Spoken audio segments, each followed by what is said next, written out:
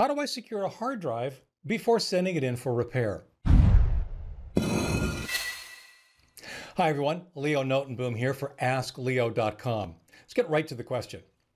How does one secure a hard drive when sending the computer to a repair facility? I have personal financial information on my hard drive.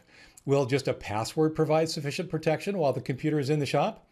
After the fact, is there a way to find out if someone has copied the files? This does present quite the dilemma. It really does. To answer the second question first, no, there's really no way to tell if your information has been copied. There are just too many different ways to copy information that don't leave a trace. There's just no way to know. When you get your computer back, you just don't know if somebody has made a copy of everything that's on it or if they completely ignored it. When it comes to protecting your data, things get complicated because some of the solutions we use to protect your data protect it so well that your computer repair technician may not be able to repair your computer. On the other hand, if they can get access to your machine, they may be able to see your data. Like I said, it's complicated. The problem here is very basic.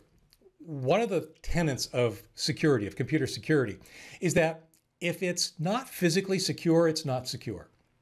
Which means that if somebody has access to your machine, then the security is brought into question because they can access what's on the machine. And of course, when you're sending something in for repair, be it your computer or even just a hard disk, you're basically breaking physical security. You're giving it to somebody else. Now, handing your computer over to anybody, be it someone to just use or someone to repair, is inherently not secure. It really all does boil down to trust. Do you trust them? If you don't, maybe you need to find someone else. If you do, this may not be as much of an issue. But ultimately, there are a few things you can do, but none of them, with one exception, none of them are 100%. So if you were able to plan ahead, one of the things you can do is to place all of your data in an encrypted, I'll call it an encrypted partition, but it can be an encrypted vault, anything that pre-encrypts your data, that keeps your data encrypted on the hard drive without encrypting Windows itself. So I'm explicitly saying no to BitLocker in a case like this, no to hard drive encryption, because when you give someone access to your computer, they're going to need to be able to boot the machine. They're going to need the BitLocker password or key or whatever in order to do whatever it is they need to do to repair your machine. If that at the same time exposes all your data, you've broken your security. If, on the other hand, your data is secured separately from the operating system, like I said, it's encrypted using VeraCrypt or an encrypted partition, perhaps using BitLocker, or using something like Boxcryptor or any of the other encryption technologies, okay, that might actually be okay. And in the long run, that's probably the most pragmatic approach to securing data without necessarily preventing someone from repairing your machine. There are two problems with it. One is you have to do it ahead of time, which means if your machine's already broken and you need to repair it, you don't have the ability to put this protection in place. It is something you need to do before you need it. And the other, of course, is that there's still a possibility for data leakage. For example, I'm making this up, but the idea is simply that if you open a document from your encrypted folder and you bring it into your word processor, the word processor may have temporary files, or there may be things swapped out to the paging file that are not encrypted. When you shut down your word processor, when you basically close up your encrypted data so that it's only visible encrypted, traces might be left over. Temporary files, paging files, don't know, right? I mean, there's just the possibility is there. A legitimate technician isn't going to care. They're not going to go snarfing through your paging file or looking for temporary files because there might be something left over in there. So that's probably an okay thing in most cases. There are cases where it's not. And like I said, I've got a 100% solution that you're just not going to like. But the bottom line is leakage is possible, but it's the most pragmatic solution if you can do it ahead of time. For most folks, I'm not sure it's worth the effort, to be honest, because like I keep saying, if you're an average person, chances are what you have on your machine just isn't that interesting. And if you're an average technician, you're not going to go hunting for random things on random people's computers. You've got a job to do. Nonetheless, I understand people want to be secure. There isn't really a good last-minute solution. You might want to encrypt before you send it off, but as I said, if the machine's broken and you can't encrypt, then you're kind of sort of stuck. If your problem is not hard disk related, one scenario that works sometimes, not often, but sometimes, is to either pull the hard disk and replace it with another one, or just pull the hard disk and have the repair technician provide their own, or take a complete image backup of your hard disk if you can, right? If your machine's working well enough for that to happen. And then wipe the disk, reinstall Windows, or do something so that the disk no longer has your data on it. You've got it saved somewhere in a backup.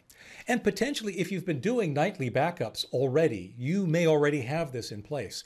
So it may be okay for you to proactively wipe the hard disk and just rely on your most recent image backup to restore your entire machine. Again, that's something that you had to prepare for, but it could prevent you from handing over your sensitive data to a third party. Pulling the hard disk, like I said, if you know that the problem is not hard disk related, it's not operating system configuration related, then yeah, pulling the hard disk and letting the technician provide his own and fix whatever else he can without a hard disk, great. 9 times out of 10, that doesn't work because the problem is either the hard disk itself or the configuration of Windows itself, which is on the hard disk. So once again, you're kind of sort of screwed. One thing that people try and use is application password protection. In other words, your word processor may have the ability to password protect a document. That's okay. It's better than nothing. And if you use it regularly, again, it's something you need to use before you need it, then sure. It's not as good as dedicated encryption, mostly because encryption within these applications is an add-on. Often it's an afterthought, and often, especially initially, it's not really implemented as well as it could be. More mature applications, like say the current versions of Microsoft Office, are probably doing it right, but beware that it's less than ideal. So ultimately, it really is all about trust. And your options are very few and very inconvenient.